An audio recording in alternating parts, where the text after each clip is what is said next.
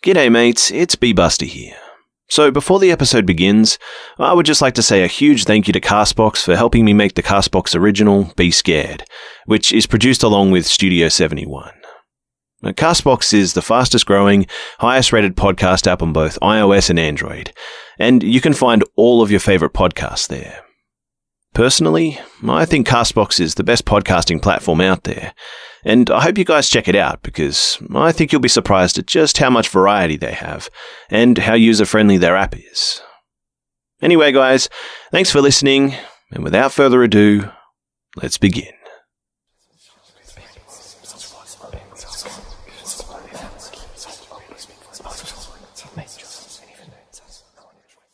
We've just discovered the most bizarre virus by Mr. Outlaw. Alright, long story short, my name is Cam and I'm a virologist. If you've never heard of that title, it's just a person who studies or researches viruses and any biological agents resembling them. It's a decent job, pays well and keeps me interested, and I've never really thought about pursuing anything else. That was until last night. We've discovered something very bad. I was a part of a 5-person team in a small lab situated up in the mountains of a Western European country. I'm not going to give too many specifics here, but the project was spearheaded by a particularly exceptional microbiologist. Let's call him Hathaway. Now, Hathaway had been on vacation for a while in South America. Everybody who worked closely with him or knew him well thought that this was incredibly strange. I mean, the guy, he never took a break. However, it all made sense when he came back. He looked like absolute shit. There were very heavy bags under his eyes and scratches all over his face. He was jittery as all hell and could barely string together a coherent sentence. As we would learn later, he was never actually on vacation. I guess you could say that it was more like a business trip of sorts. Apparently, he'd been in contact with a colleague of his based in Chile. He'd been informing Hathaway about some peculiar events occurring in a small village near the coast. Something to do with a potential unknown disease. The specifics remained a mystery to us at the time.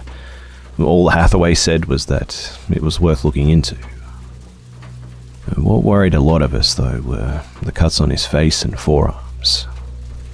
When asked about it, he simply claimed that he'd fallen down a few times while hiking.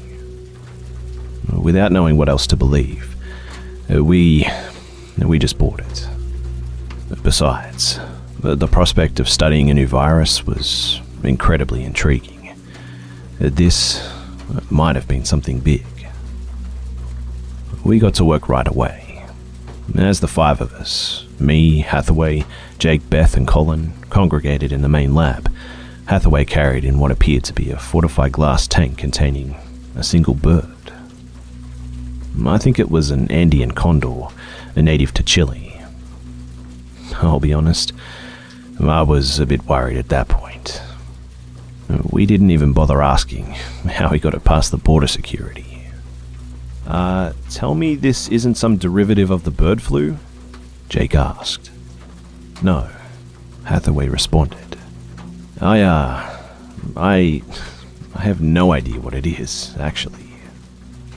We all collectively raised our eyebrows at this. You see, it's definitely not airborne.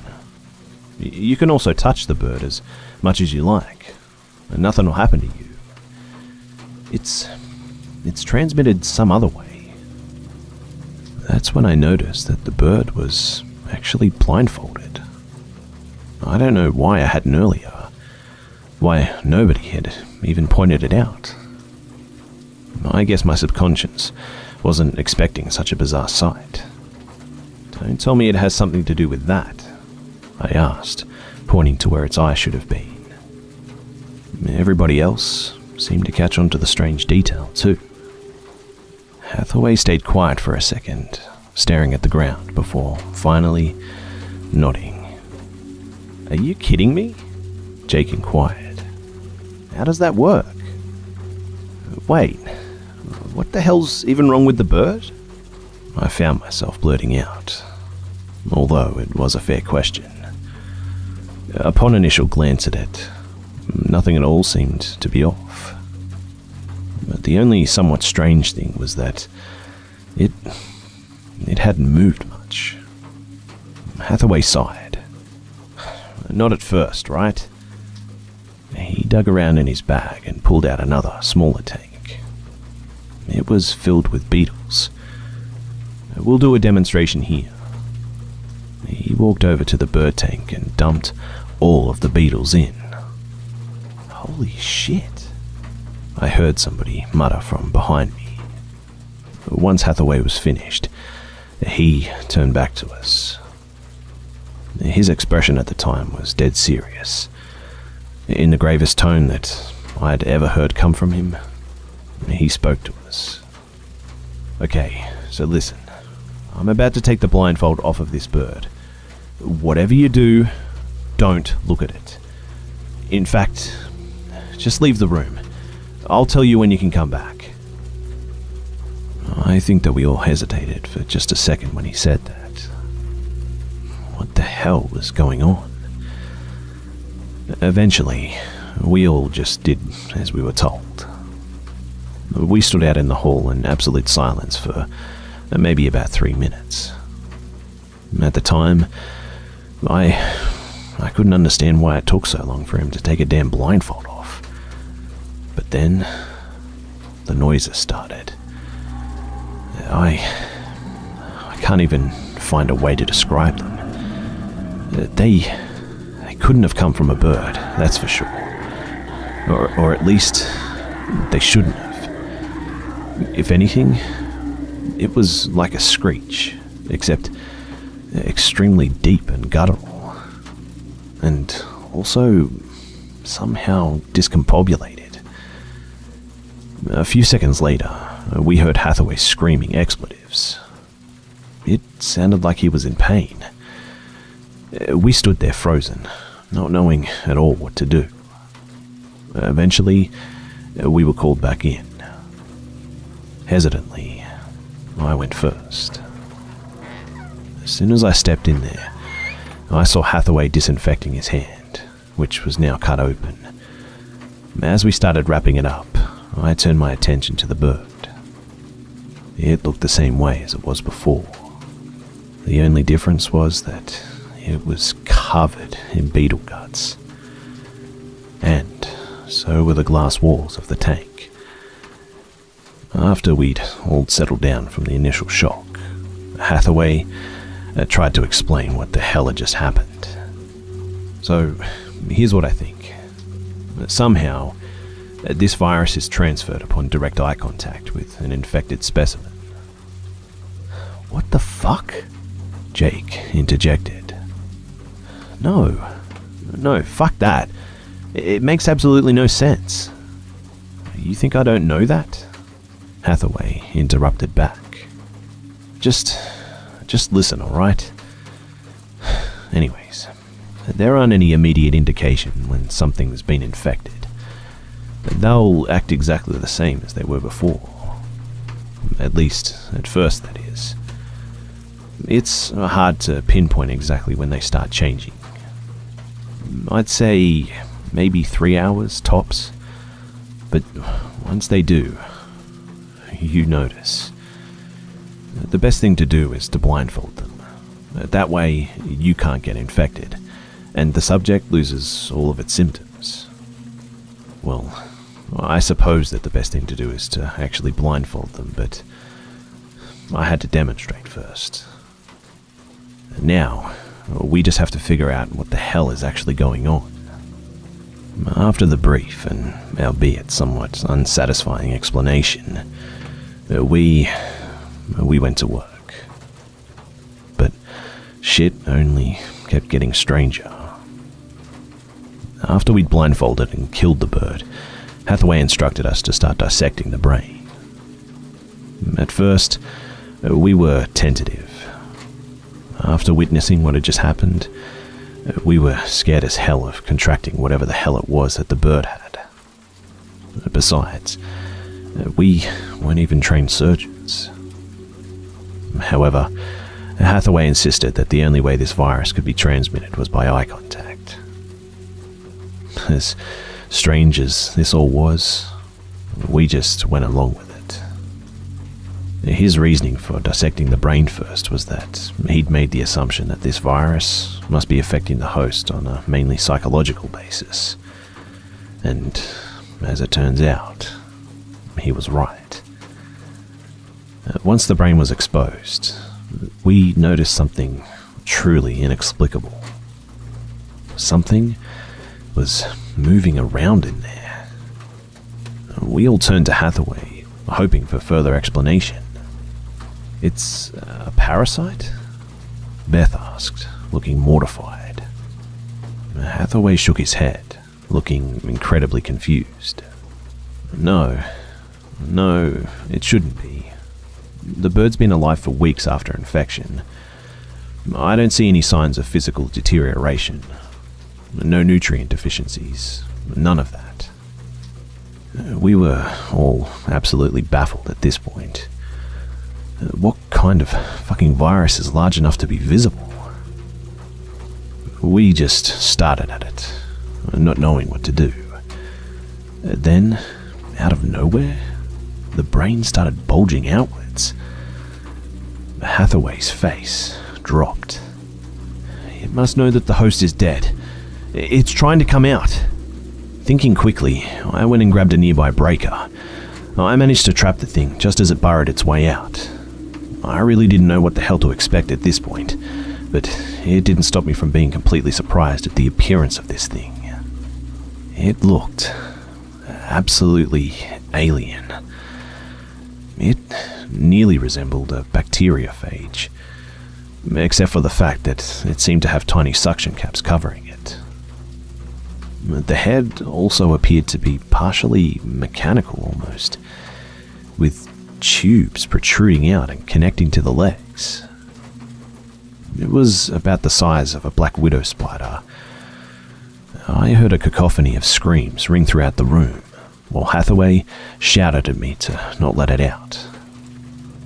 As everything started to settle down, we managed to transport it into another glass tank, this time smaller and more fortified. We spent the next 12 hours observing and analyzing it. The conclusion that we came to, it made no fucking sense. We couldn't classify it, nor make sense of its various parts. Hell, the thing was too fucking huge to be any kind of pathogen. We would have written it off as some kind of undiscovered jungle creature. But the fact remained that it seemed to affect the behaviors of its host organisms. Eventually, we just decided to secure it and leave it, planning to continue our research the next day, even though that was unlikely to yield any solid results. Most of us even considered just turning it over to the government. We sure as hell didn't know what to do with it at the time. However, Hathaway, he declined that proposition. "We'll figure out what it is, okay?" he claimed, sounding somewhat unconfident. "This is big, alright? I'm not letting it go just yet, okay?" Tired as hell and not wanting to get into an argument, we all decided to head off to our separate temporary dorms in order to get some rest. What a big fucking mistake that was. We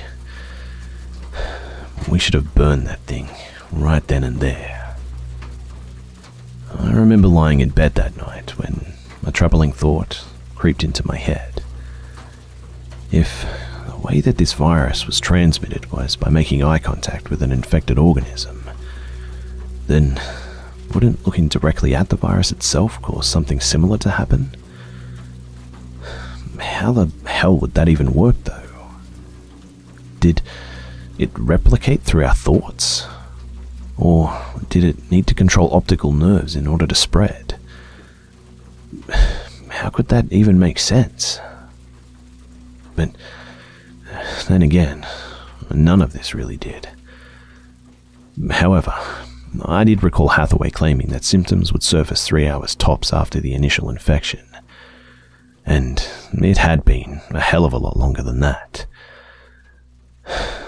Being somewhat reassured, I just passed out.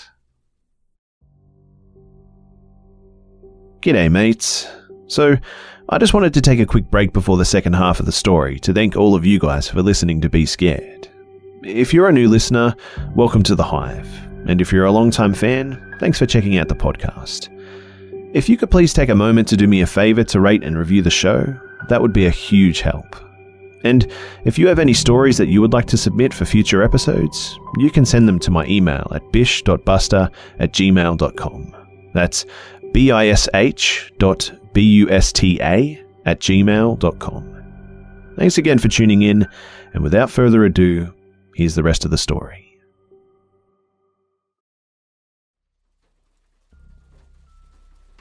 I woke up about 4 hours later. I groggily rubbed my eyes, wondering what could have taken me out of my slumber. I'm usually a very deep sleeper. As I awoke back into reality, I heard it. Somebody was mumbling down the hall. It sounded like Jake. I got up and opened my door, planning to confront him. I stepped out and saw a silhouette, shrouded in darkness about 20 meters away. His back was turned to me, so I prepared to call out. And that's when I felt somebody cover my mouth and pull me into an adjacent hallway. Reeling at the initial shock, I looked behind me and realized that it was Hathaway. I was about to shout at him once he let me go, but he motioned for me to be quiet. I also saw the desperation in his eyes, so I stayed silent as he gestured me back towards the lab. I realized that we were fucked as soon as I saw what had happened.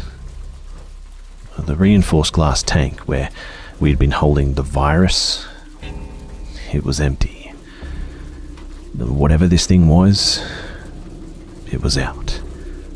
Do not look in his eyes, okay? Hathaway told me, in reference to Jake. We weren't careful enough. It must have infected him. Did he open the tank? I asked him. He shook his head. No way. You need a password for it. It's not even written down anywhere. Only I know it. I looked back at the tank in abject confusion. There weren't any cracks on it or anything. There was no feasible way out. Then, how the hell did... I began to ask him, but he cut me off. Look, I don't know. Maybe there's a lot more about this thing that we can't understand. He sighed, throwing his hands behind his head. My mind started racing. If this virus, or whatever it was, could have escaped at any time, then why didn't it make a move earlier? This thing must have been smarter than we'd anticipated. I guess it somehow knew that it had a better chance of escaping when nobody was monitoring it. But how did it escape? My thoughts were interrupted when we heard a knocking coming from outside the lab door. Hello? A voice called out. It was Colin. I got up to open the door, but Hathaway pulled me back down. What the hell, man? I barked at him. Let him in before he sees Jake. No, what if he already has? Hathaway responded. And then I thought about it. It takes around 3 hours for the symptoms to manifest. So, even if he's been infected, he wouldn't know it yet. What the hell are you guys doing in there? I can hear you. Let me in. Jake's been really fucking weird. It's actually kind of scary. Weird how? Hathaway asked. Well, he woke me up when he walked past my door. Actually, I think he was standing right outside for some time. Yeah, he was mumbling something. I opened the door and asked him what the hell he was doing. It was dark, but I could tell that he was just staring at me. And then he just started rambling. It was just nonsense. He was stringing words together, but none of it made any sense. After a while of him not responding to a word I said, I gave up and walked past him. That was like 5 minutes ago. Look, are you guys going to come out or what? What are we supposed to do? Hathaway and I exchanged worried glances. If Jake really was infected, then so was Colin. We didn't move. For fuck's sake, what are you guys doing? Colin went on, sounding more agitated now. Is there a reason you won't let me in? That was followed by silence. A few seconds later, we heard him mumbling something. Shit. Tell me Jake wasn't infected, right? I guess our silence wasn't enough of an answer. No fucking way. What happens next, Hathaway? What the hell am I supposed to do then? Hathaway just sighed and shook his head. I don't know. I'm sorry. We heard him shout some more expletives before walking away, fuming.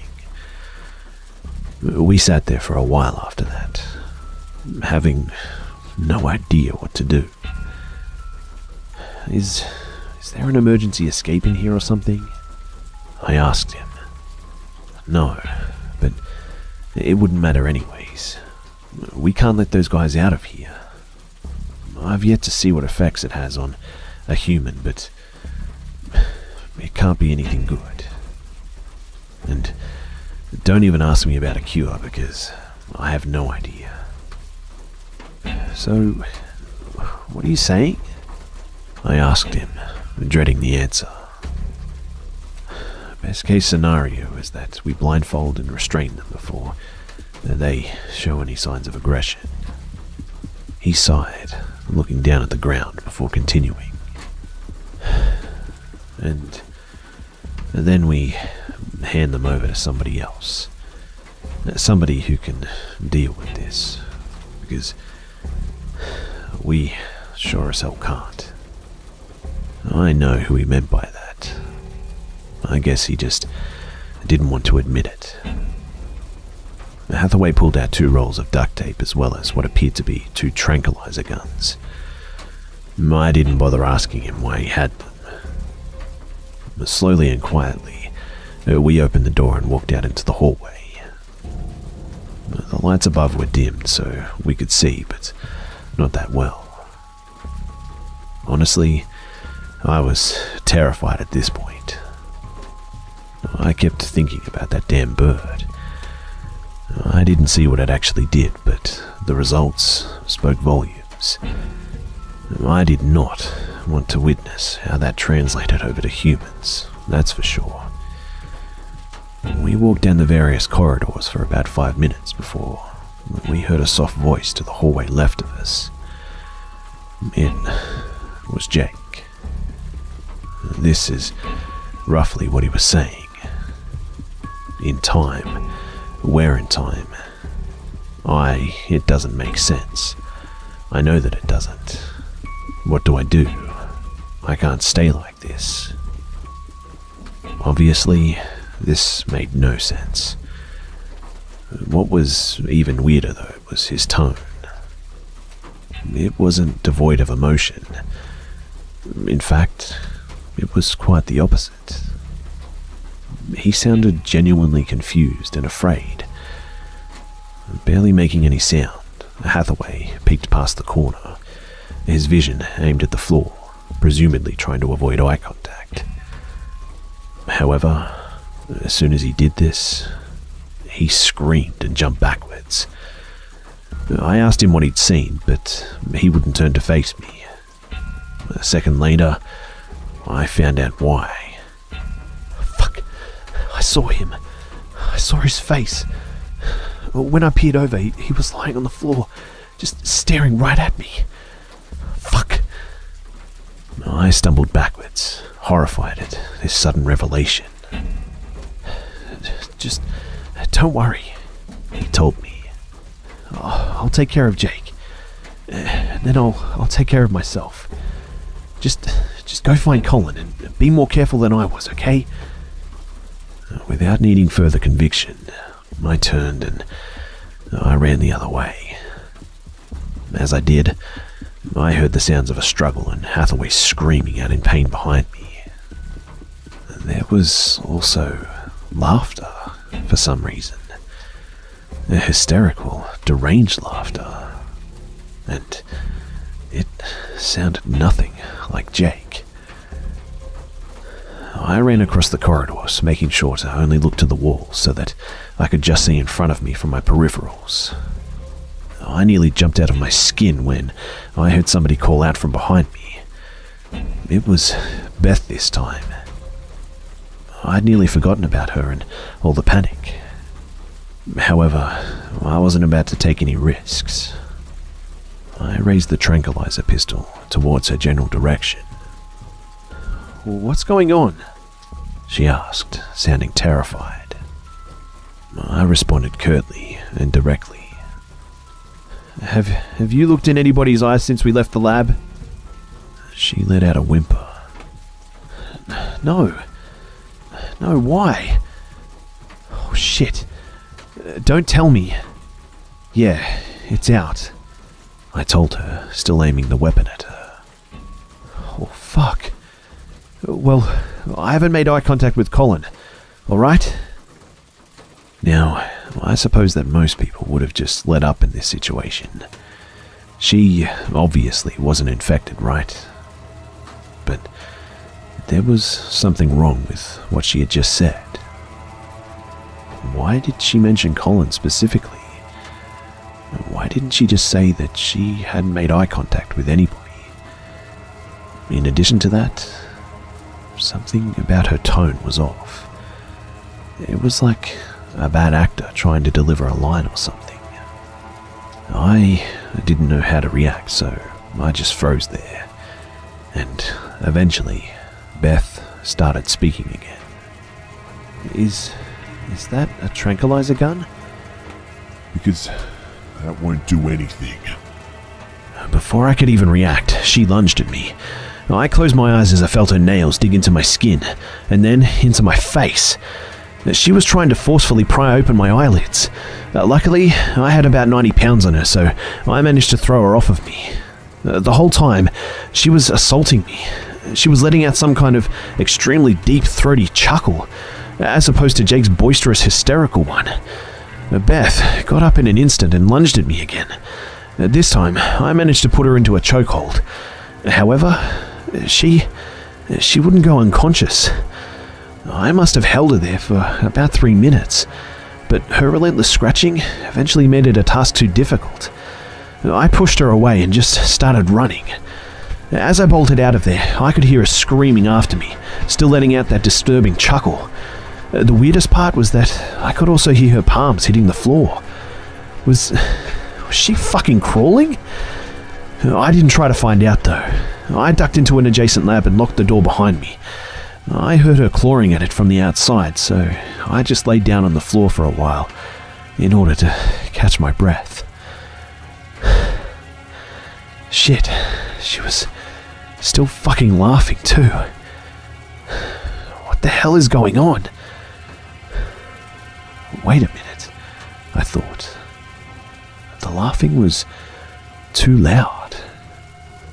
It sounded like it was coming from in the room. Hesitantly, I checked the door, and I nearly had a heart attack at what I saw. She was halfway through the damn door, but it was still closed. I could see her arms and face poking through the metal. Safe to say, I left immediately. Thankfully, there were 2 doors in the room, so I ran out into the adjacent hallway. I just wanted to get out of there at this point. I started running frantically, trying to search for an exit or a window or anything. At that point, I was disorientated. I couldn't place where I was in the building, but I still remembered to stay cautious, however. My heart nearly leapt out of my chest when I saw an illuminated exit sign.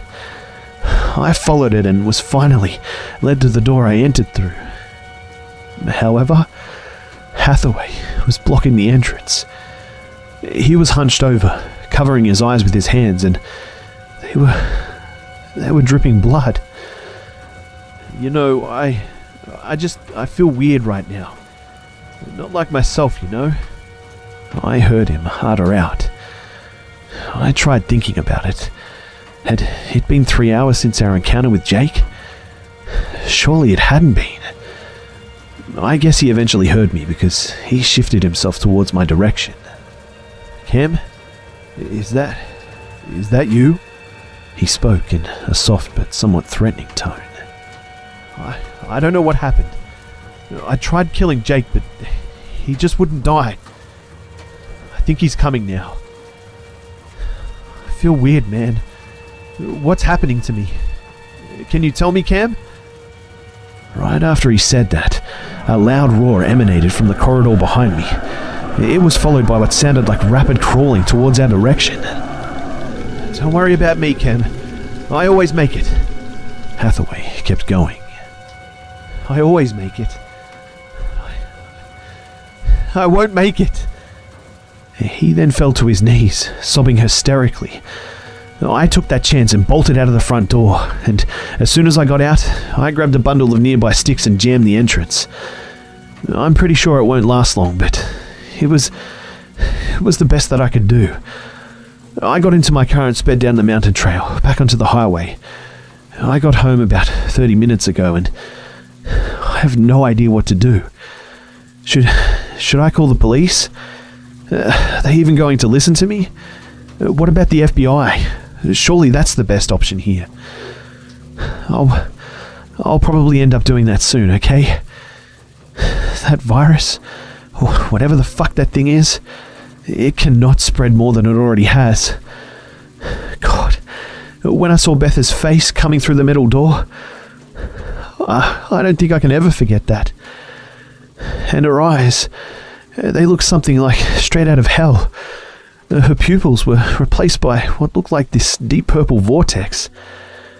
It was all so fucked up.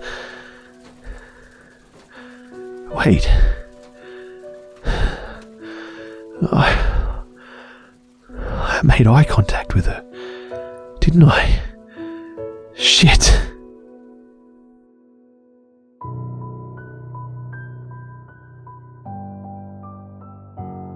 G'day mates, it's Busta here. Thanks for tuning in to this week's episode of the Be Scared podcast. And please, don't forget to subscribe so you don't miss next week's episode too. Also, it would be much appreciated if you could share this new podcast with your friends and family and on social media too. Thanks again for listening guys, and I'll see you mates in the next one.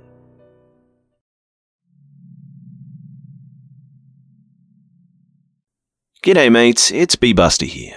So before the episode begins, I would just like to say a huge thank you to Castbox for helping me make the Castbox original, Be Scared, which is produced along with Studio 71. Castbox is the fastest growing, highest rated podcast app on both iOS and Android, and you can find all of your favourite podcasts there. Personally, I think Castbox is the best podcasting platform out there, and I hope you guys check it out because I think you'll be surprised at just how much variety they have and how user-friendly their app is.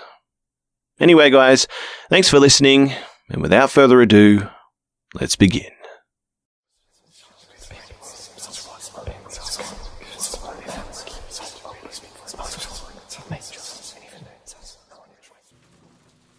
Something that happened 63 years ago that's haunted me my entire life.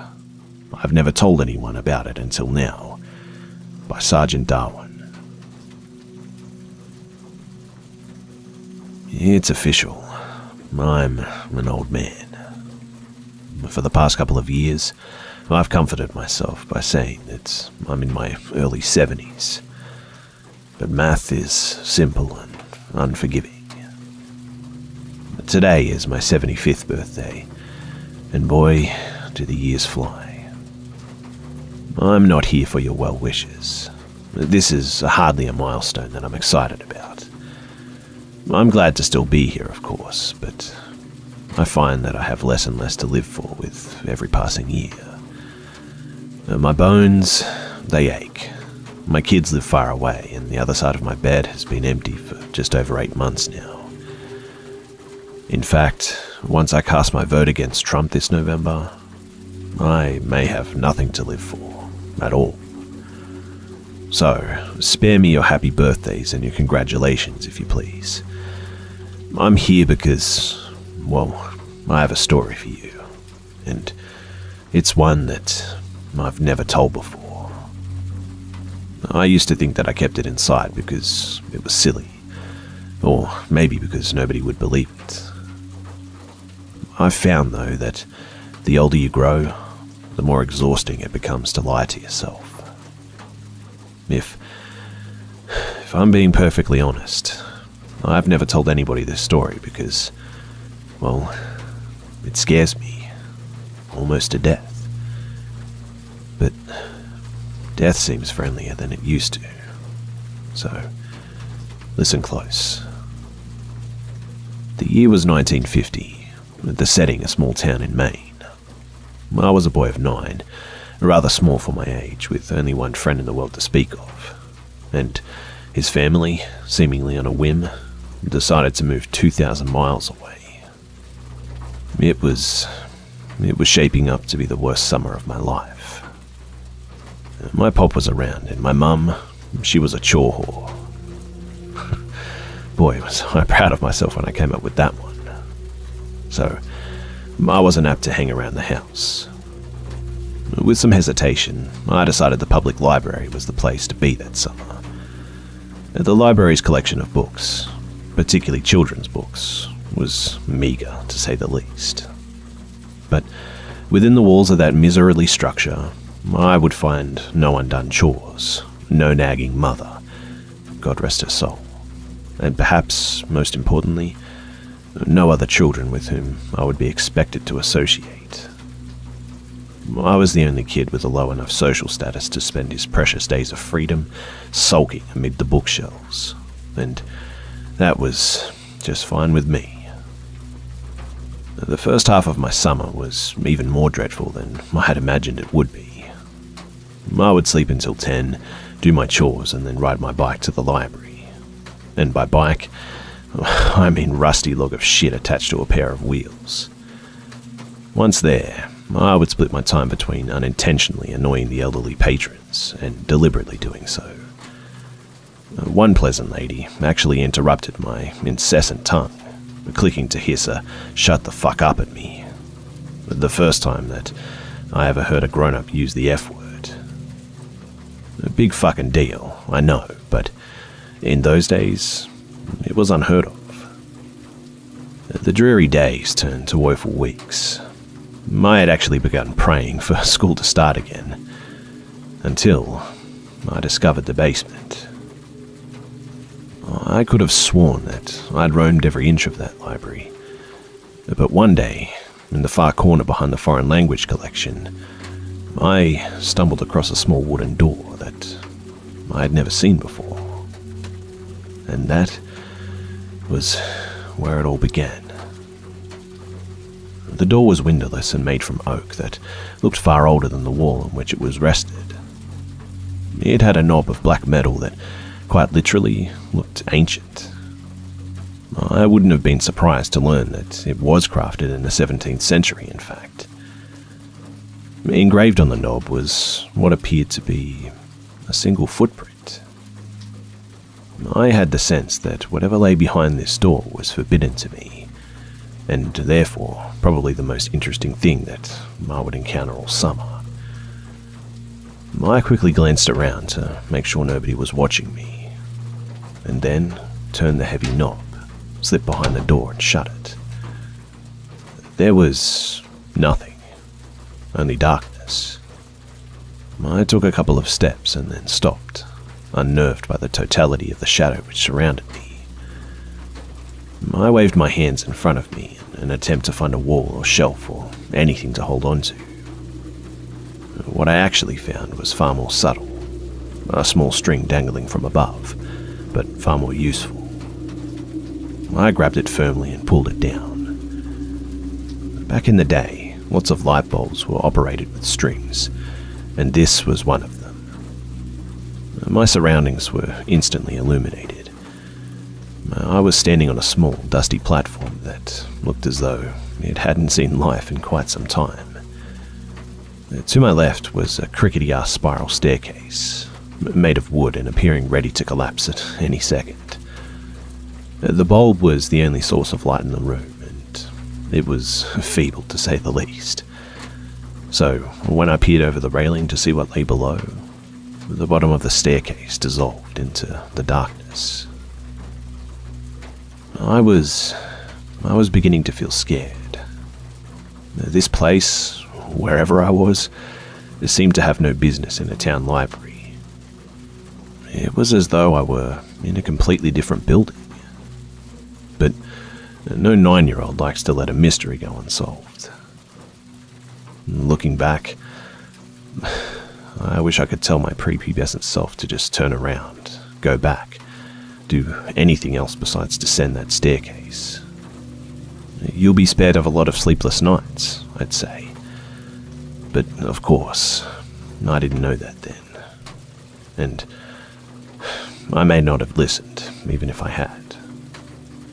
So, instead of turning back, I took a deep breath, gripping the rail and glared resolutely forward as I began my descent. The wood on the railing was dry and covered with splinters. I immediately let go, holding my hands out for balance as I carefully traversed the staircase. It was, or at least seemed, very long, and with only the dim glow from the string fire above me, my heart pounded mercilessly in the darkness. Even kids can sense when something just isn't right. I think they just don't always give a shit is all. By the time my feet reached the cement floor at the bottom, the light from the bulb above was very nearly a memory. But there was a new light source. And God, I'll never forget it. Directly in front of me was a door, massive and a deep shade of red. The light was coming out from behind the door, and it shone out in thin lines from all four sides, a sinister, dimly glowing rectangle. For the second time, I took a deep breath and went through a door that I shouldn't have. In contrast to the dank room that I entered from, the room behind the door was blinding. When my eyes adjusted, what I saw nearly took my breath away. It was a library, the most perfect library imaginable. I gaped in wonder as I stepped, almost reverently, further into the room. It was beautiful. It was smaller than the library above, much smaller, but it seemed to be almost tailor-made for me. The shelves were packed with brightly coloured titles. Both armchairs in the middle of the room were exquisitely comfortable. And the smell, my God, the smell was simply unbelievable. Sort of a mixture of citrus and pine. I simply can't do it justice with words.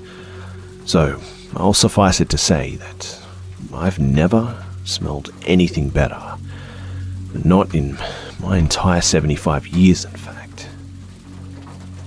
But what was this room? Why had I never heard of it before? Why was nobody else here? Those were the questions that I should have been asking, but I was intoxicated. As I gazed around at all the books and basked in the smell of paradise, I could only form one thought. I will never be bored again. In truth, boredom only hid from me for 3 years. It was on my 12th birthday, 63 years ago to this day, that everything changed. Before that day, I visited my basement sanctuary as often as I could, usually several times a week in fact.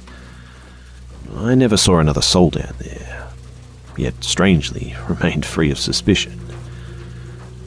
I never removed a book from that room, but instead would pick up a particular volume wherever I had stopped reading during my previous visit. I sat, always in the same deep purple armchair, and always leaving its twin barren and directly across from myself. That armchair was mine. The other was, well, I suppose I couldn't have articulated it then much better than I can now. But it wasn't mine. That was for damn sure. On my 12th birthday, I arrived later than usual. My mum had invited a couple of classmates and some cousins over to our house to celebrate, a gesture which I found more tedious than touching, really.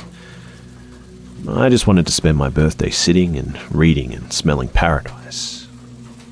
Eventually, our guests went home and I made it to the library about 15 minutes before closing time.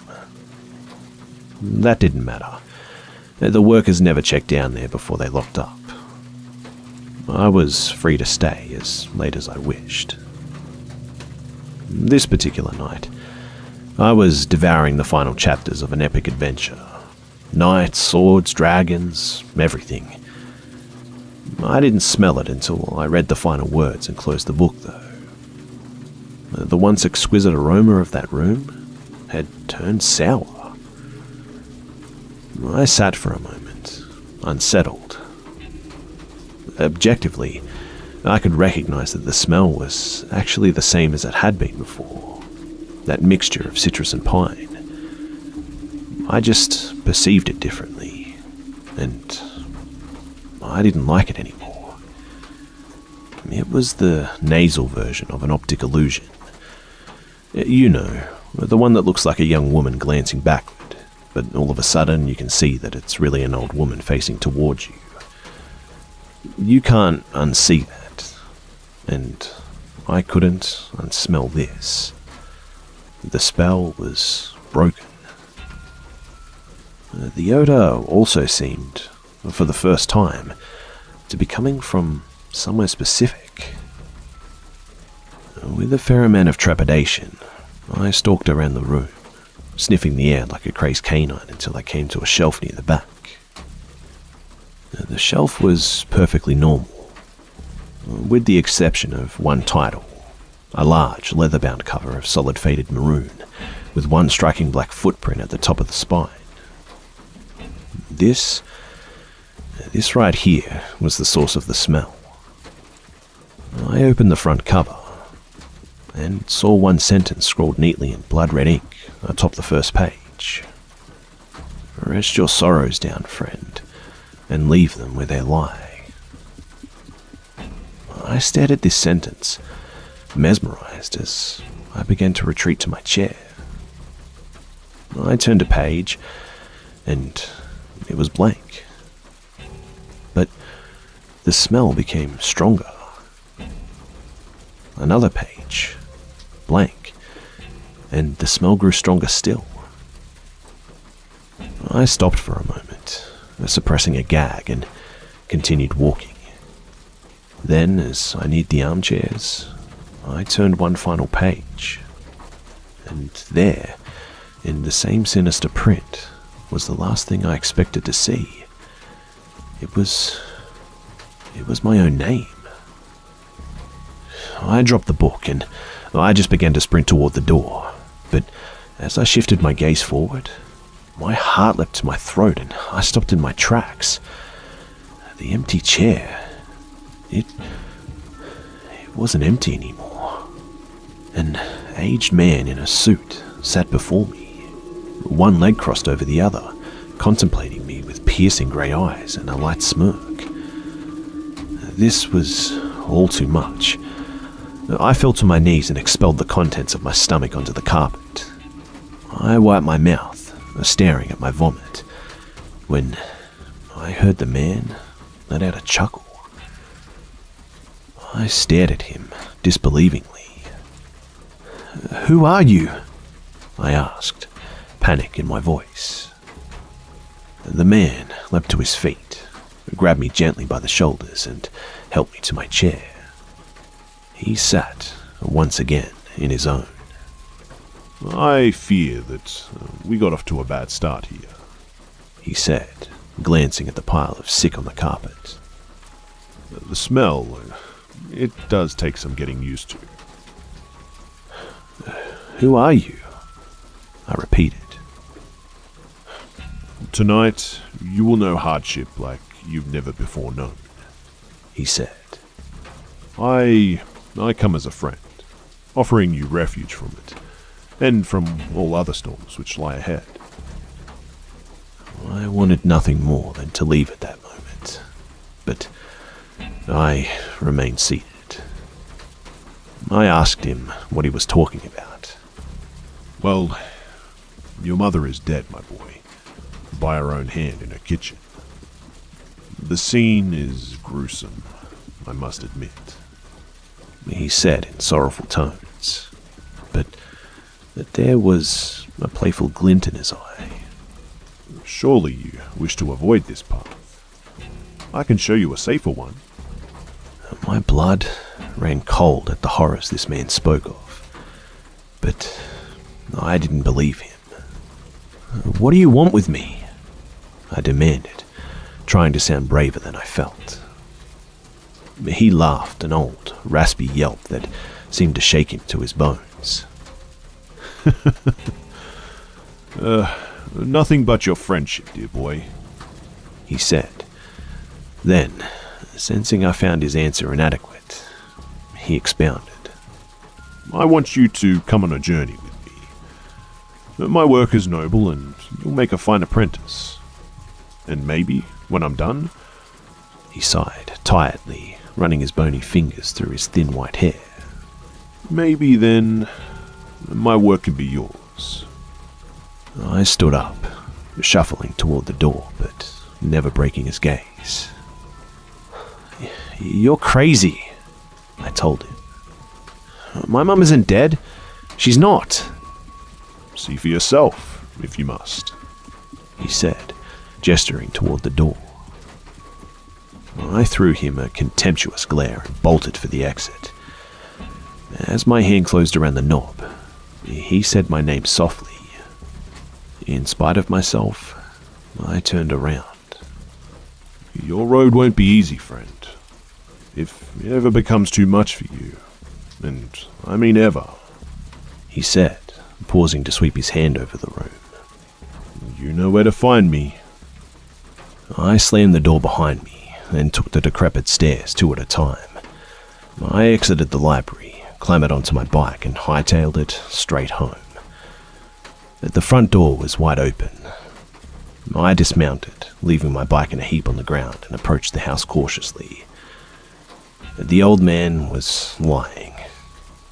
He must have been. Still, tears began to sting my eyes. Heart pounding, I stepped inside and called out for my mother. I heard no answer, so I turned into the kitchen. To this day, I don't know why she did it. I've lived in that small town in Maine my entire life, although I've kept mostly clear of the public library. Once, in my late 20s, I summoned the courage to step inside. Life was good at the time, and my fear had begun to morph into idle curiosity. Where the door to my basement sanctuary once stood was only a blank wall. I asked the librarian what had become of that basement, though in my heart I knew the answer. There was no basement, she said. There had never been a basement. In fact, if she had her facts correctly, city zoning ordinances prohibited a basement in that area. I've been haunted by that sickly sweet smell, and that poisonous blend of citrus and pine, ever since that long ago birthday. When I saw my mother in the kitchen that day, collapsed in a pool of her own blood, I smelt it. And when a man, claiming to be my father, knocked on my college apartment door, begged me for money and beat me within an inch of my life when I refused, I smelt it then too. When my wife miscarried our second child, I smelt it. And again when she miscarried our fourth. When our oldest son got behind the wheel of a family Buick, completely shit-faced, and got his girlfriend killed, I smelt it. I began to smell it periodically as my wife became sick. She died late last year, and now I'm alone for the first time in more than half a century. And now I smell it every day, and it feels like an invitation. A few months ago, I went back to the library, and the small oak door with the ancient handle, it was there, right where it used to be. My evening walk has brought me past that library every day since, but I haven't gone inside. Maybe tonight I will. I'm frightened to die, yes, but lately I'm even more frightened to keep living. The old man was right. My road, it hasn't been easy, and I doubt that it's ever going to get any easier. Rest your sorrows down, friend, and leave them where they lie. He promised relief, a refuge, he said. Was he right about that too? Well, there's only one way to find out. After all, I still know where to find him.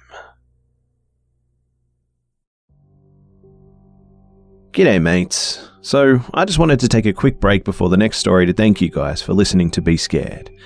If you're a new listener, welcome to the Hive. If you're a long-time fan, thanks for checking out the podcast. If you could please take a moment to do me a favour to rate and review the show, that would be a huge help.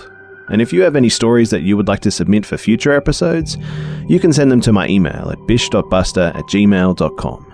That's bish.busta@gmail.com.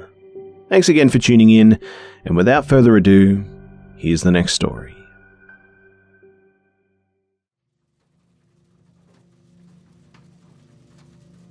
The worst part about delivering pizzas is the families, by Dante Apar. Delivering pizzas, it's a shit job, especially when you're a squirrely kid like me. I'm not exactly intimidating or threatening to anyone, nor particularly nice, so I also got some pretty shit tips. But it's not the pay that's keeping me from going back. I really wish that I could say it was, in fact. It started a few days ago, a normal day like any other. It was a Friday afternoon, a usually busy time, and that night was no exception. I recognized a few repeat customers' addresses in the order log. I offered to pick up a couple of runs, and the manager loaded up the bag and sent me on my way. I got to the first house after a few minutes. I always liked this family. The parents were nice, and they had a cute daughter who would sometimes answer the door, which usually led me stammering through my words. I rang the doorbell and waited patiently. And finally, the door opened. I was surprised, though, to not see a face that I recognized. It was an older gentleman, and he had a jolly face and dark bags under his eyes, and a thin smile that parted his face, showing his yellow-stained teeth. "Well, hello there, boy," he said to me, his breath striking my nose. Hi," I nearly whispered. 1764 is the total," I said while handing him the food. Part of me wanted to ask where the rest of the family was, but I didn't want to be intrusive. The old man reached into his pocket and pulled out an old wrinkly $20 bill and slowly extended his hand, his spindly fingers shaking as he passed me the money. "Keep the change, my boy," his frail voice told me. Thanks," I said, my skin crawling for some reason. I began to walk away when the old man got my attention. He reached his hand out and grasped my arm, his fingers icy and weak. I let out a small gasp of surprise and looked at the man in shock. He glared down at me, that slit of a smile never leaving his face. "You're untouched, aren't you, boy?" the grey man said. "What?" I stammered. What? "Don't play coy with me, boy. I know a virgin when I see one." The old man licked his thin lips while looking me up and down. I shoved him back, his weak body falling back into the house, and I bolted, leaving the door swinging wide open behind me. I nearly crashed my car trying to leave the driveway, my heart slamming through my chest as I struggled to steer the car through the crowded streets. I couldn't believe what had just happened. My skin was covered in bumps, and a cold sweat was running down my back. My breath was shaking as well as my hands, and I was on autopilot. I drove straight back to the shop, a full bag of food still sitting next to me. I walked inside, my face, it must have been white. I tried to explain to my boss what happened, but he showed little sympathy and sent me back on my way after scolding me for a few seconds. I managed to calm down a little bit, the drive under the town lights soothing me. The next delivery was about a 20-minute drive, and it gave me some time to decompress. The house was out of town a ways, on a country road surrounded by trees. I had never delivered there before, but I knew I didn't like it. I apprehensively walked to the front door. I knocked 3 times and held my breath on each occasion. To my relief, it was a young girl, maybe only 3 years older than me. She was really cute too, and answered with a smile. I handed her the food with a dumb smile on my face and then stood there awkwardly for a moment. She gave me a strange look, and I finally realized that she was waiting for... "Oh, sorry, yeah, it's $12.89, I said as I looked down, fumbling through my bag looking for her receipt. "Keep the change, my boy," I heard a voice say. I looked up to see the same old man, his hand extending with a 20. The breath was stolen from my lungs as I stepped back in fear. "The last family didn't work out," he said. "I'll keep trying. One of them has got to have some fresh meat, right?" I dropped the food and ran. My mind not being able to process anything that was happening. I drove so fast that I thought for sure I was going to lose control a few times. I returned to the shop with my eyes glued open, no money or food to give my boss. And needless to say, he was angry, threatening to fire me if this happened again. I pleaded with him, begging him to understand. He must have heard the seriousness in my voice, because he began to ease up on me, explaining that I can stay in the shop for the rest of the night as long as I help clean at the end of the night. And I agreed, quickly. The agreement didn't last long, though. One of the drivers claimed that he was sick and left. Really, he just wanted to go and get drunk with his friends. The first order came in since the driver left, and the manager took the order down and showed me the log. My blood, it chilled. It was my address. I desperately tried to explain to my boss why I couldn't do it, and he told me that I sounded insane, that I'm going to my own house and shouldn't have to worry about anything. He wasn't going to budge. I waited in the kitchen for 30 minutes, dreading every minute, when the manager told me that the food was ready and it was time to go. I took the food with trembling hands and got into my car. On the way over, I called my mum, and she answered nicely. "Hey, are you delivering?" My body rested in ease. Yeah. I'll see you soon, okay?" That was about the gist of our conversation. My nerves calmed, knowing that she was home. I got there moments later, walking to the door with slight apprehension.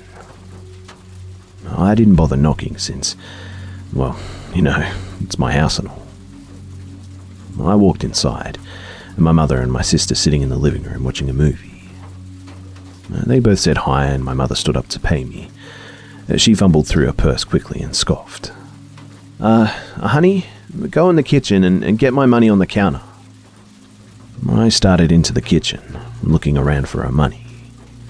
My mother hollered something out to me that was muffled from the hall, and I shouted back, "What?"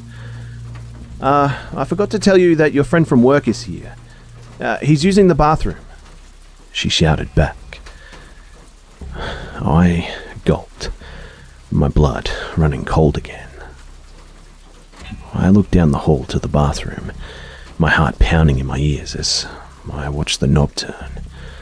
The door swung open into the hallway, the old man emerging from behind it. I dropped the bag I was holding, and my jaw dropping just as low. The man slowly closed the bathroom door behind him, and he looked at me with a wispy smile. "Well, hello again there, my boy." I backed into the kitchen, no entrance to be found, and he walked down the hallway slowly, his yellow teeth jumping from his mouth. He closed in on me quickly, and I tried to scream, but I couldn't. His hands reached out towards my face, his icy fingers grabbing my cheeks. He pulled me in, his mouth open and lips wiggling. Just as his mouth reached mine, a fine black smoke burst from his lungs. It drained into me like soot to a chimney, my whole body feeling limp and lifeless. The assault lasted only seconds, my body finally collapsing to the floor where his bony fingers released me. The man quickly left the room, and only moments after that, I heard the front door close. I sat in the fetal position, my heart exploding and my eyes tearing. My mother found me minutes later, pleading to know what happened. I couldn't find the words to explain to her, and I simply stammered and murmured nonsense as I felt my insides burning. It's been 3 days now, and everything I eat, I puke back up. Same for drinking. I haven't been able to use the bathroom either. I've been getting massive migraines, and I fainted twice. My eyes are constantly bloodshot, and my ears ring with no rest. My gums are turning a sickening dark maroon, and my breath is hideous. But that's nothing, though. I would take all of those things over what happened last night. I had just gotten done with a puking fit, and I was laying on the bathroom floor. The cold tiles felt nice on my back, as did my hand rubbing my upset stomach. I sat there for a weary half an hour, waiting for another feeling of nausea. In that silence and in that calm, I ran my hand along my belly and felt something that I never want to feel again. There was a kick.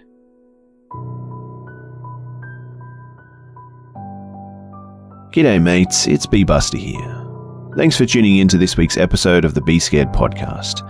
And please, don't forget to subscribe so you don't miss next week's episode too. Also, it would be much appreciated if you could share this new podcast with your friends and family and on social media too. Thanks again for listening, guys, and I'll see you mates in the next one.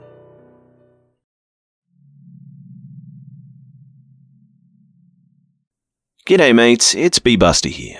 So before the episode begins, I would just like to say a huge thank you to Castbox for helping me make the Castbox original, Be Scared, which is produced along with Studio 71. Castbox is the fastest growing, highest rated podcast app on both iOS and Android, and you can find all of your favorite podcasts there. Personally, I think Castbox is the best podcasting platform out there, and I hope you guys check it out because I think you'll be surprised at just how much variety they have and how user-friendly their app is. Anyway guys, thanks for listening, and without further ado, let's begin.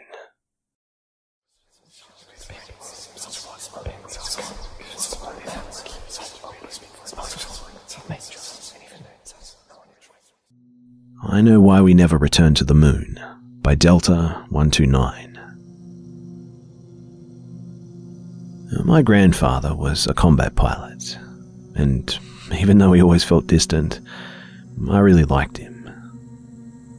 When I grew older, I realized that he was always aware, always looking for any signs of danger. Shell shock, PTSD, it has many names. My mother told me that he didn't used to be like that he changed when he came back from Vietnam. My grandpa's profession was likely the reason why I was obsessed with space, astronauts, planes, and pilots. We used to talk about it when we were together, and he was a really skilled and high-ranking officer in the army, and he knew some people, even a couple of really well-known astronauts. When I once asked him if he met anyone who went to the moon, he simply replied, "Don't ever talk to me about the moon, boy. It's a dark and evil place." Unfortunately, he died back in 2004 from natural causes. About 2 months ago, we decided to renovate my grandparents' old house. While clearing out the attic, I found an old metallic box. In the box, there were a number of things which I assumed belonged to my grandfather. There was a military medal, a stack of papers, and an old picture of my grandfather and 2 other men who I didn't recognize. My grandpa looked around 40, so I assumed that the picture was taken in the 70s. All of them were wearing spacesuits, and the scene was a typical backdrop used by NASA. But the logo was missing. There was only a blank monochrome background. The mission patch was titled Dawnbreaker. I didn't understand any of that. My grandfather was an astronaut? Why did he never tell anyone about this? Dawnbreaker? I've never heard of such a mission. It must have been covered up really well or something then. But why? I found the answers in the papers on the bottom of the box. I'll share the literal contents now, but I warn you that many people might find this very disturbing. So, it reads, "My dear family, if you ever find this, I must confess something. In 1972, I was in Vietnam. I wasn't supposed to tell anyone, but if you found this, it probably doesn't matter anymore. Back in 1965, me and a handful of other pilots were selected for a non-public team of astronauts, who would participate in covert missions in space for our government. We wouldn't get the glory and fame of regular astronauts, but our country needed us, and so we were there.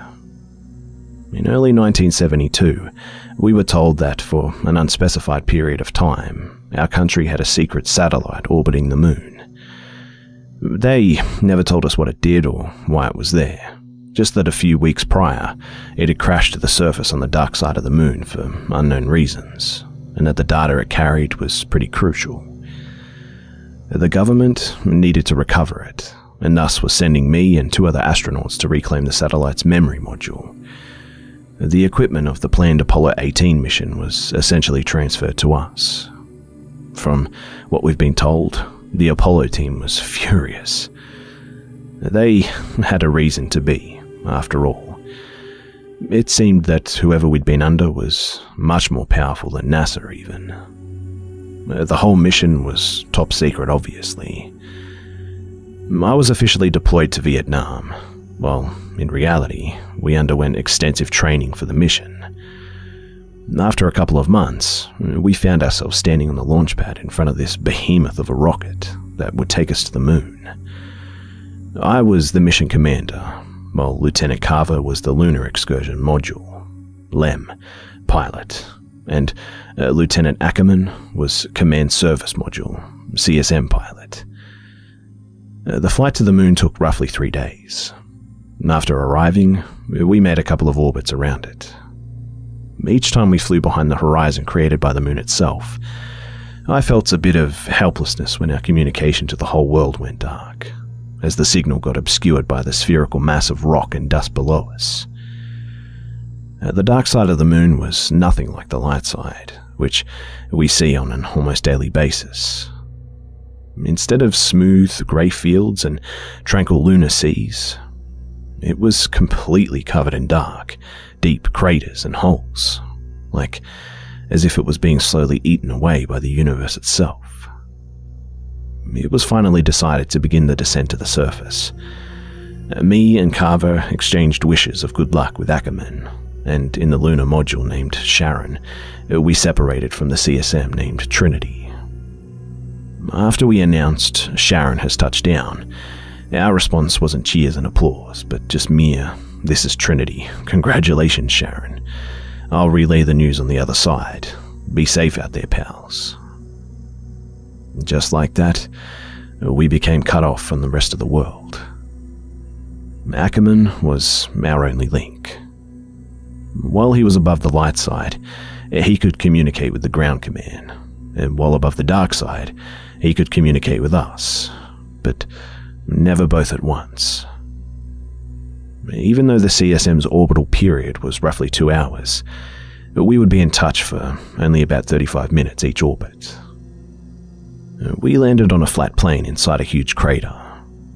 Contrary to what some people believe, the sun shines at the dark side of the moon the same way as the light side. The amount of light just depends on the lunar phase. It was still shining daylight in the place where we landed, but we knew that it was going to get dark in a few days. I felt excited and curious about what awaits us in this alien world. We waited for about an hour and a half to get the command's reply from Ackerman, and spent the time by preparing our suits. Command sends their congratulations. You're to proceed with the recovery.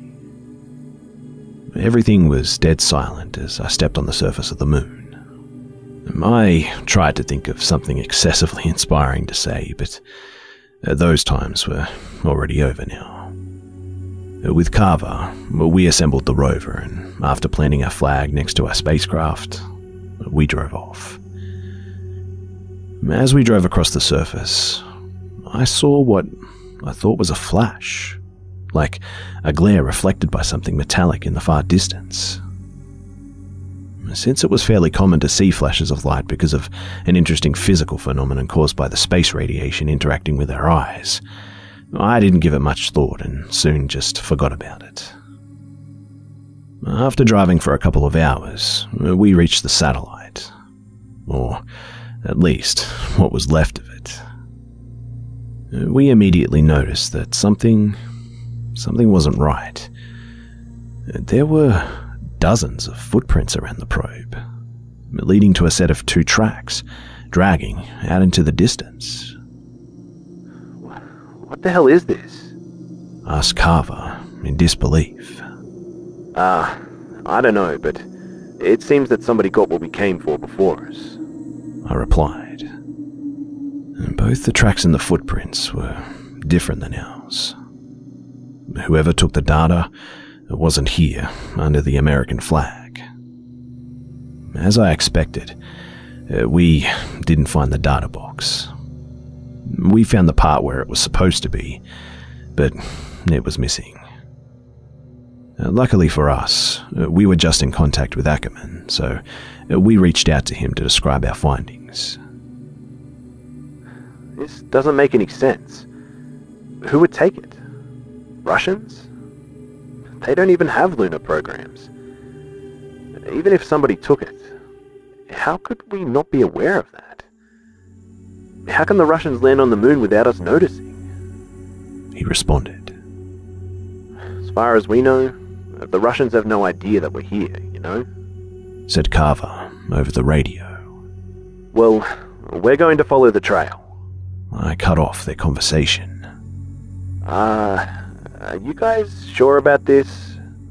Asked Ackerman. Hell, I'm not sure about it, but we're clearly missing something here. But I'll do as you say, Cap. Responded Carver. Yeah, if whatever was on that probe was so important for two countries to send people here to retrieve it, we have to find out what happened to it. I replied. Copy that, Sharon. I'll relay your whereabouts to command as soon as I can. Be careful out there. Our oxygen was at about half capacity now, but we moved on with hopes of solving this mystery. It wasn't long until I saw something in the distance. As we got closer, I realized that it was a spacecraft. Its design was different than ours, and it was decorated with the flag of the Soviet Union. I couldn't explain why, but I felt that something was really odd about the spacecraft. If there really were Russians with us on the moon, they would have picked up on our comms long ago. So there wasn't a point in hiding this, right? To the unidentified Soviet lander, this is the crew of Dawnbreaker. Please respond. We know you're here, we have you in sight. Nothing. We attempted to contact them several times again in both Russian and English, but always received only silence in response. We got closer and I realized why I found the spacecraft odd before. It looked like it had been there for a while. We couldn't see much of the interior through the small windows, which had been covered with something from the inside. Hey, our air is running low and I don't like this, Miller. We should really head back now, said Carver with clear uneasiness in his voice. Yeah, I know, but we have to find out what's going on here. It took some time until we figured out a way to open the airlock, and when we did, no one was home. The inside was a mess. The interior was splattered with brownish-red fluid, presumably contents of one of the many open food packages lying on the floor. Or was it? No, I quickly pushed that thought out of my mind. It was a two-seater craft. There were a small amount of leftover supplies and samples, but no signs of the satellite's black box. There was a spacesuit hanging on the wall near the airlock. 2 occupants and 1 spacesuit with a clear missing name tag. We both quickly realized that the other one must still be out there somewhere, along with its occupant. At this point, we were really low on oxygen, so we rushed to get back to our spacecraft. As we reached Sharon with the last bits of oxygen in our suits, I realized something. Tell me, Carver, was it just me or did we not pass the wreckage on our way back? I asked. Fuck. Don't even mention it. It wasn't there, that's right. We shared our intriguing discovery with Ackerman later, and he was as surprised as was Command when we informed them in turn. That night, I took watch for the first 4 hours. It wasn't really a night, since the sun was still shining, but for the sake of timekeeping, we referred to the time when we slept as night. When it was finally my turn to sleep, I had a dream about following the flash that I saw the previous day. I walked on until I found the spacesuit from the Russian craft just lying there in the dust. The limbs were twisted and contorted in gruesome ways, but it was clear that someone or something was inside that suit. I approached and slowly began opening the sun shield that obscured the inside of the helmet. I looked in terror as I saw the inside. It was my face, covered with brownish-red blood, and in place of the eyes, there were only 2 gaping holes. The next day, we started picking up something on an unused channel of our radio. It was a faint signal from somewhere in the crater. We tried to patch it to the speakers, but it didn't make any sense. It was just repeating sounds resembling a person vocalizing the sound of a single letter or vowel, but stretched out to about 3 seconds, followed by an equally long pause. It was really distorted, and it clearly wasn't a loop, since each sound was just slightly different than the previous one. We ate and once again prepared for moonwalk. It was darker than the other day. The sun was still shining, but it was steadily creeping its way under the horizon. We followed the source of the signal for about an hour, when we found something lying in the dust in front of us. I tensed as I looked closer and found out what it was. It was a spacesuit, the same one as the one in the Russian lander. Well, looks like we found our missing friend, said Carver with disbelief. I didn't say anything. I simply jumped on the rover and slowly, silently approached the suit. What are you doing, Miller? Continued Carver. Just as I was about to open the sun shield with my shaking hands, the suit came alive and grabbed my hand. With the sound traveling through our suits, I heard a weak pomegit, meaning help in Russian. We carried him to our lander. The patch on his suit revealed his identity as Tarkov. He was in shock and hypoxic. I don't know how long or why he was laying there, but he was lucky to be alive. For the next couple of hours, he fell in and out of consciousness. He eventually woke up, though, and our Russian was bad. But luckily, he spoke English enough for us to understand each other. He didn't remember why he was there, what had happened to him and his crew, or what his mission was. When I looked out the window, I realized that our flag was gone. There were no footprints, and it looked as if it had simply vanished. At this point, each one of us was really concerned, and we asked if we could terminate the mission. The command refused, explaining that the recovery of the satellite's data was of paramount importance. We decided to continue our search tomorrow, and decided to just get some sleep. G'day mates. So, I just wanted to take a quick break before the second half of the story to thank all of you guys for listening to Be Scared. If you're a new listener, welcome to the Hive, and if you're a long-time fan, thanks for checking out the podcast. If you could please take a moment to do me a favor to rate and review the show, that would be a huge help. And if you have any stories that you would like to submit for future episodes, you can send them to my email at bish.busta@gmail.com. That's bish.busta@gmail.com. Thanks again for tuning in, and without further ado, here's the rest of the story.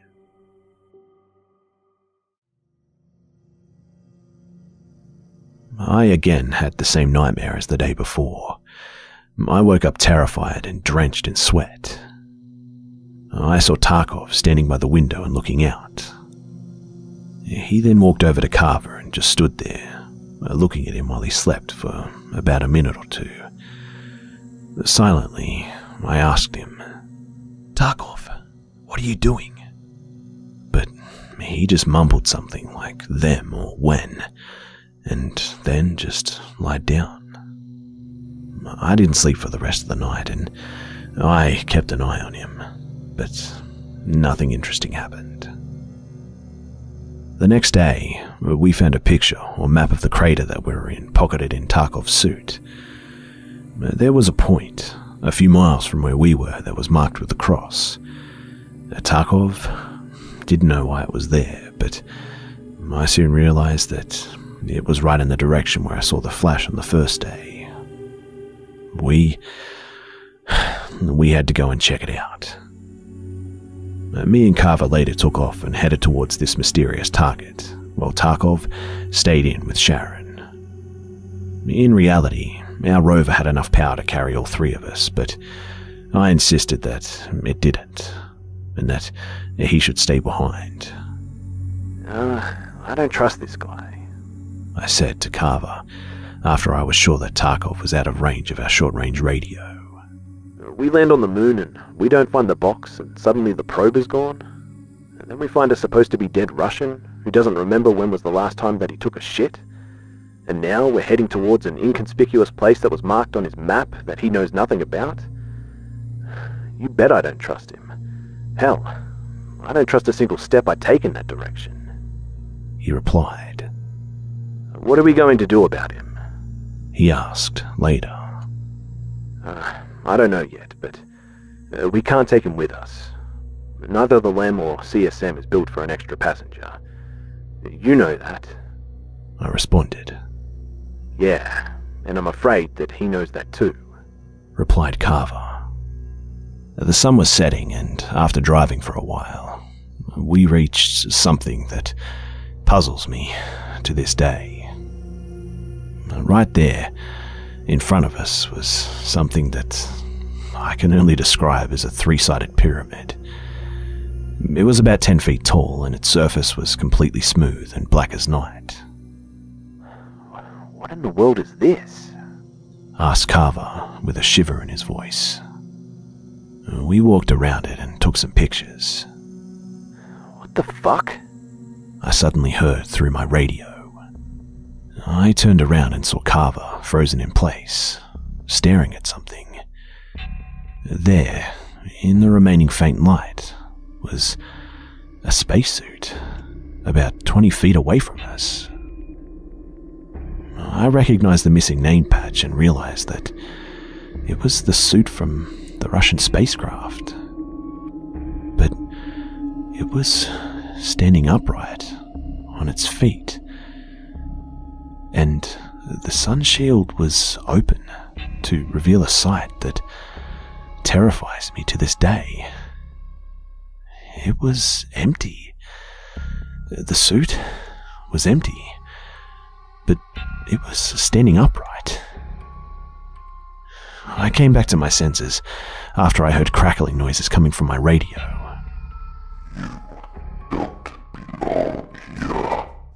It spoke in a low, deep, distorted voice. Then, out of nowhere, I was blinded by an intense flash of light. When I recovered, the thing, it was gone. Carver, are you alright? I asked. He was silent at first, but then replied. Man, fuck NASA, fuck the Army, fuck the satellite, and fuck this whole mission. I want to get out of here, now. Without any debate, we ran to the rover and drove straight off back to Sharon. When we came back, the sun had already fallen below the horizon, and it was almost completely pitch dark now. The airlock was open and Tarkov was standing in front of the module in his suit. In the rush, we had completely forgotten about him. I approached him and started. Listen, Tarkov, there's something you... I stopped when I noticed that he was holding something behind his back, but it was too late. He swung and struck me with a sharpened rod. I hit my head on the side of my helmet and, dazed, fell to the ground. When the ringing in my ears stopped, I saw him and Carver fighting in the dust. I stood up and threw myself onto Tarkov, propelling us both 12 feet. Before I was able to stand up again, he was already on top of me though. We struggled, and just as he got a grip on the lever that was used to release my helmet, I struck his head with a sharp rock. His visor was cracked, and while his air was slowly escaping his suit, I picked myself up and grabbed the rod. It was already stained with blood. He lunged at me one more time, but I stabbed him in the chest. He then fell on top of me, and when our helmets touched, he spoke as the last of his air was pulled out from his lungs. And he said, "He is not your friend. Follow the voice." I picked myself up and walked over to Carver. I saw that his suit was punctured on the thigh, and brownish-red blood was being sucked out into the airless vacuum all around us. When I brought him inside the Sharon, I realized that our first aid kit was gone. He was bleeding a lot, but I managed to slow it down. I had to treat him properly though, and I was afraid that if we took off, he would bleed out in zero gravity even faster. There was a medkit in the Russian thing, wasn't there? He said. Yeah, I think there was actually. I replied. Miller, you have to go and get it. Fuck. It's not that far from here, is it? Said Carver. No, it's not. But are you sure you can hold out until I get back? I asked. Yeah, just go, okay? And so I went. Don't die on me, Carver. That's an order. I said before leaving. As I said, it didn't take long until I reached the Russian lander, but it felt like ages. Throughout the whole journey, I waited for something to jump out of the darkness around me. I wasn't surprised when I saw that suit that was previously hanged on the wall was now missing. But still, I felt a shiver run down my spine.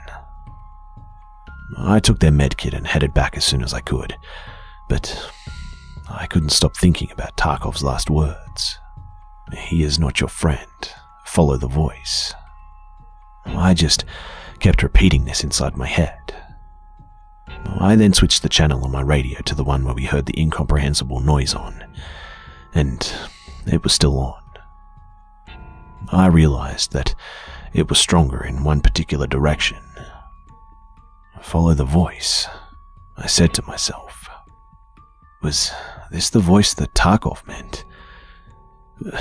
Who is not our friend? Tarkov? Carver? The mission command back at Earth? I had to find out. I drove off in the direction of the signal. After driving for at least 15 minutes, I reached a small crater about 30 feet in diameter. With my headlight on, I immediately saw that something was inside, but I couldn't recognize it yet. I stepped over the edge and walked into the crater and switched my light to full intensity. I stood there, paralyzed with raw terror for what felt like hours. There was a rectangular block of the same material as the pyramid in the center of the crater. A body was lying on top of it. Its limbs were contorted in the most twisted and gruesome way possible.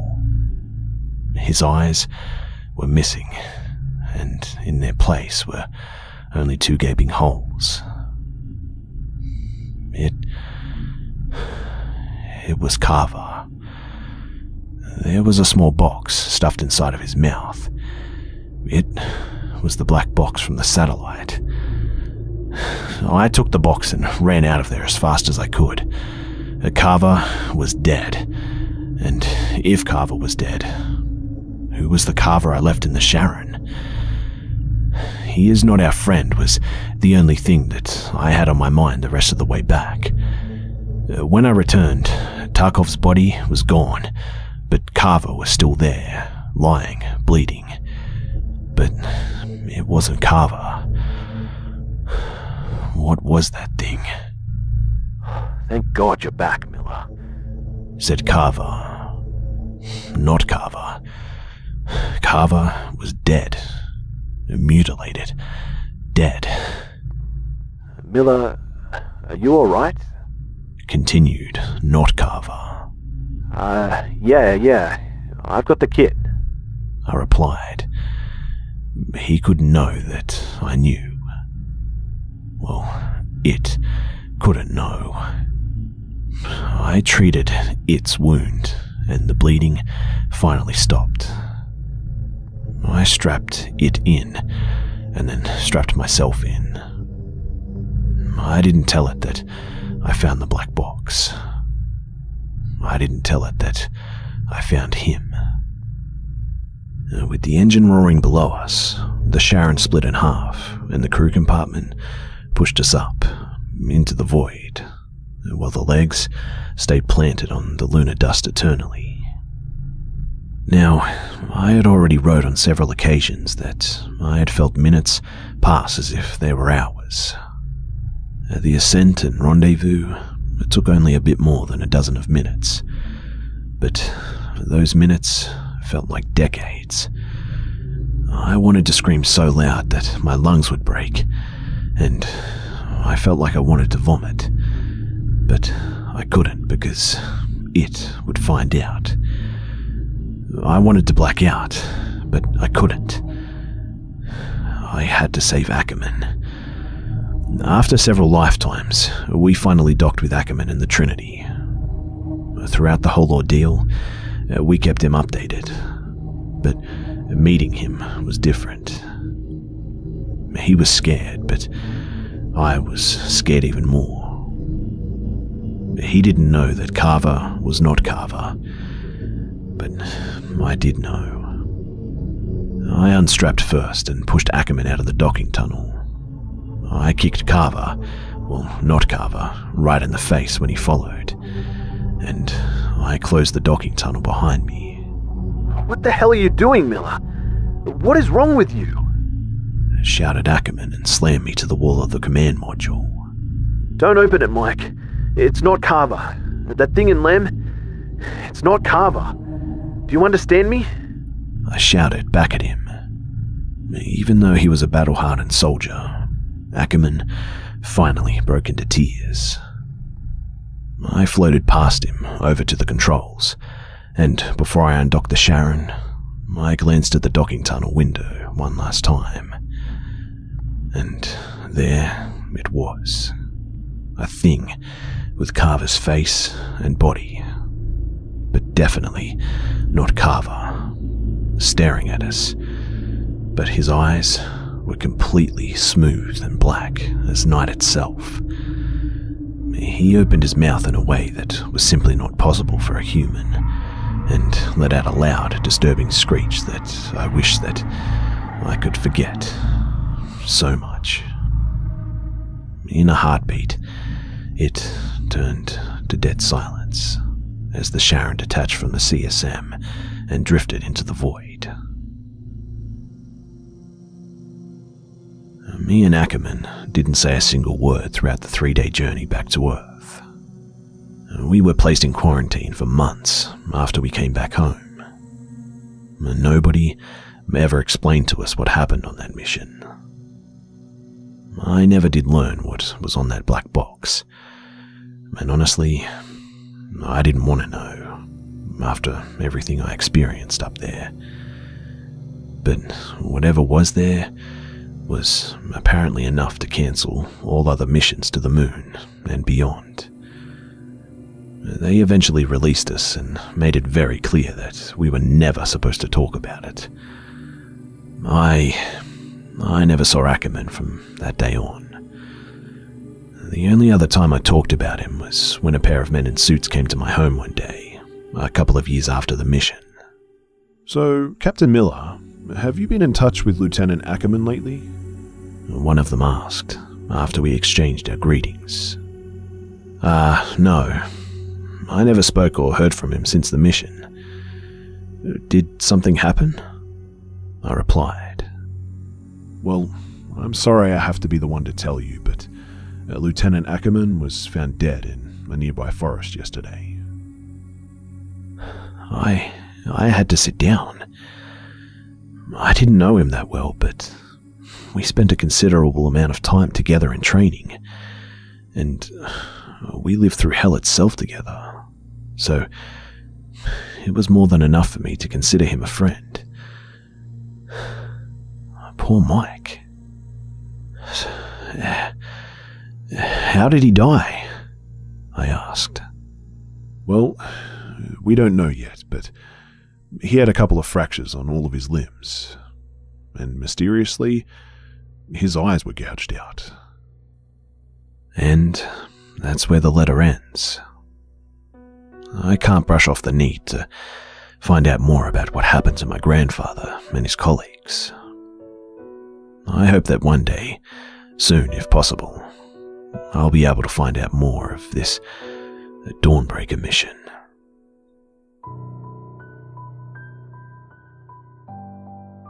G'day mates, it's Busta here. Thanks for tuning in to this week's episode of the Be Scared podcast. And please, don't forget to subscribe so you don't miss next week's episode too. Also, it would be much appreciated if you could share this new podcast with your friends and family and on social media too. Thanks again for listening guys, and I'll see you mates